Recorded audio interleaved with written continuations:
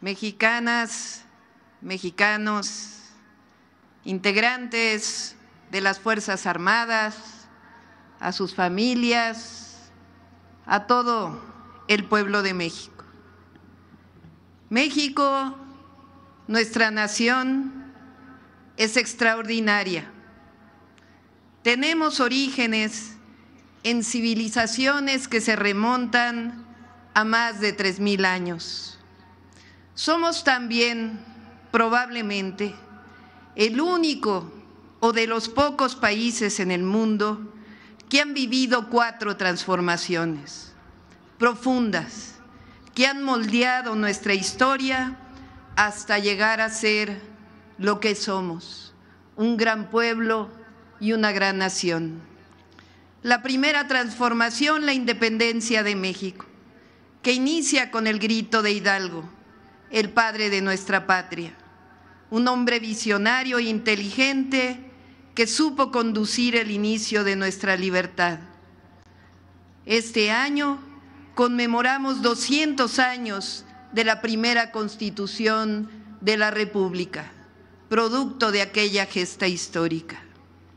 Después vino el siglo XIX, lleno de dificultades, en una lucha entre conservadores y liberales. Vivimos la invasión de los Estados Unidos, en la que perdimos la mitad del territorio, la invasión francesa que pretendía instaurar una monarquía y convertirnos en protectorado. Pero a la segunda mitad del siglo XIX lo marcó la segunda transformación, guiada por una generación de humanistas, libertarios, con amor a su patria, poetas y escritores convertidos en generales, liderados por un hombre que se adelantó a todos los tiempos, un indígena zapoteco que frente a todas las adversidades supo conducir a la nación a su segunda independencia. El benemérito de las Américas, Benito Juárez García, que nunca se venció ni claudicó y que formó un Estado civil sustentado en la libertad, una república federal democrática y representativa. Llegó la tercera transformación, que venció años del porfiriato. Algunos historiadores han querido reivindicar aquel periodo, pues afirman que trajo la modernidad y el progreso. Pero no hay desarrollo que pueda justificarse si está basado en el terror, en las matanzas, en las guerras de exterminio a la población indígena, en el despojo y la entrega de bienes nacionales, amistades y extranjeros. Eso fue el porfiriato. Por eso surgió la Revolución Mexicana, con precursores inteligentes, valientes y sensibles como Catarino Garza y los hermanos Flores Magón, y gestas sociales como las huelgas de Cananea y Río Blanco. En 1908, Francisco I. Madero escribe sobre la sucesión presidencial y decide en 1910 postularse a la presidencia contra el régimen de Porfirio Díaz, que había prometido en aquel entonces no reelegirse. Bajo el grito de sufragio efectivo, no reelección, encabezó a un pueblo harto de las injusticias y los autoritarismos. Fue encarcelado junto a miles. A su salida, decreta el Plan de San Luis, cuyo texto inicia de la siguiente forma: los pueblos, en su esfuerzo constante porque triunfen los ideales de libertad y justicia, se ven precisados en determinados momentos históricos a realizar los mayores sacrificios.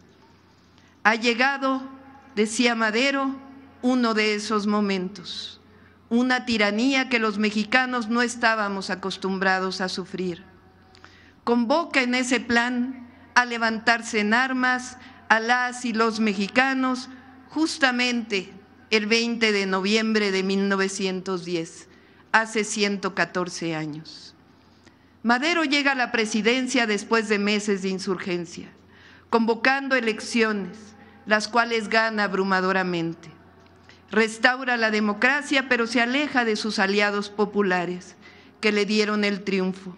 Y poco más de un año después, es derrocado y asesinado junto con el vicepresidente Pino Suárez por un golpe de Estado perpetrado por Victoriano Huerta y apoyado entonces por el embajador estadounidense más intervencionista que haya habido, Henry Lane Wilson.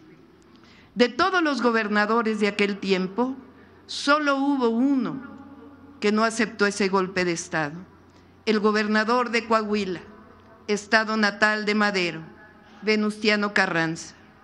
El 19 de febrero de 1913, el Congreso del Estado de Coahuila publicó un célebre decreto en el que desconocía al usurpador Victoriano Huerta y facultaba a Venustiano Carranza para crear una fuerza armada y restablecer la democracia y el orden constitucional. Ese es el origen de las Fuerzas Armadas de México. Es decir, las Fuerzas Armadas mexicanas vienen de la lucha contra un golpe de Estado, vienen de una revolución social, viene la lucha por la democracia, la defensa del pueblo mismo por sus derechos. Y esos principios los han mantenido hasta nuestra fecha.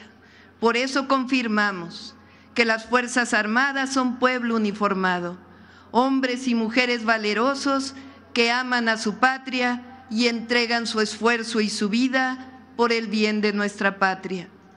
La lucha incansable de Zapata y Villa por la justicia social marcaron la historia de la revolución, así como por grandes hombres como Felipe Ángeles y grandes mujeres como Elisa Acuña, Adela Velarde, Clara de la Rocha, Carmen Parra y todas las heroínas anónimas.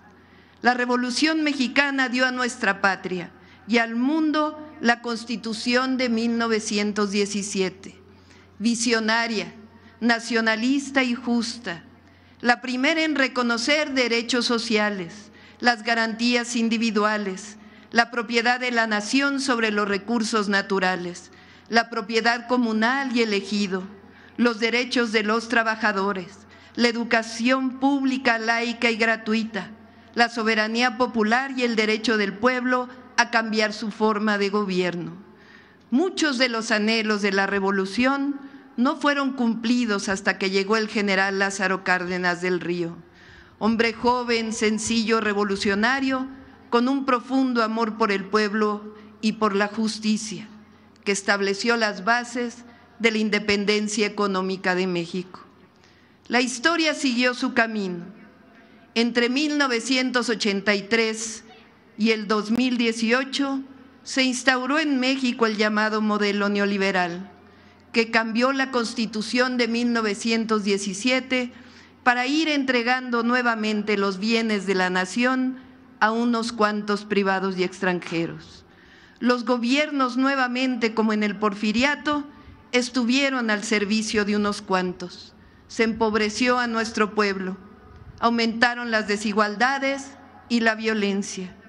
Pero en 2018, de forma mayoritaria, por la vía pacífica y electoral, el pueblo dispuso iniciar una nueva historia, la cuarta transformación de la vida pública de México. Nuestro modelo ha tenido como base erradicar la corrupción y los privilegios, liberar esos recursos para atender las necesidades de la mayoría del pueblo y mejorar los ingresos de los trabajadores. Con ello ha disminuido la pobreza y las desigualdades y hay una ruta de desarrollo con prosperidad compartida para nuestro país. Esa nueva historia, la cuarta transformación, la inició el presidente Andrés Manuel López Obrador. Hoy vivimos el segundo piso de la cuarta transformación. Se sustenta en la consolidación de la justicia, de la democracia, de las libertades, para alcanzar a plenitud la felicidad de nuestro pueblo. Continúan y se amplían los programas del bienestar, las escuelas, las universidades, el sistema de salud. El próximo año inicia, junto con el Ejército, con la Marina, la construcción de nuevos trenes de pasajeros, carreteras, obras de agua potable, se generan empleos mejor pagados, se construye paz todos los días y hay un ambiente propicio para la inversión. Estamos recuperando además el sentido social de la Constitución de 1917. Se aprobó la reforma constitucional para que sean elegidos por el pueblo las y los jueces, magistrados y ministros de la Suprema Corte de Justicia de la Nación. Se integró la Guardia Nacional a la Secretaría de la Defensa. Se aprobaron los derechos plenos de los pueblos y comunidades indígenas. Los programas de bienestar se hacen derechos constitucionales. Y además, las mujeres ya estamos en la Constitución de la República con plenos derechos. Y también Pemex y CFE recuperan su carácter público. Por ello digo que tengo claro que solo con el apoyo de la amplia mayoría del pueblo se puede seguir llevando a cabo esta gran transformación de nuestra patria. Por eso nunca nos separaremos de los sentimientos de la nación, nunca nos separaremos del pueblo de México.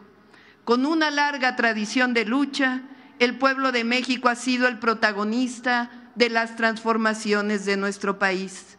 A él nos debemos y a él servimos. Estamos viviendo una transformación profunda y créanme, el mundo entero ve a México con admiración. México tiene, sobre todo, un pueblo resistente, amoroso, solidario, fraterno, con hombres y mujeres trabajadoras, aquí en nuestro territorio y también, hay que decirlo, del otro lado de la frontera. Las mexicanas y mexicanos en Estados Unidos, nuestros paisanos y paisanas, son héroes y heroínas de la patria, trabajadores que apoyan a sus familias y a la economía de México, pero también, que se escuche bien y que se escuche fuerte, contribuyen a la economía de nuestro país vecino, de los Estados Unidos. Las y los mexicanos somos de los mejores trabajadores del mundo, en el campo, en la construcción, en los servicios, en el turismo, profesionistas, científicos que construyen todos los días por venir en todos los lados del mundo en donde estemos y también, por supuesto, en nuestro territorio. A 114 años del inicio de la Revolución Mexicana, afirmamos: somos un país libre, soberano, independiente, solidario, generoso y democrático. Y no olvidamos de dónde venimos.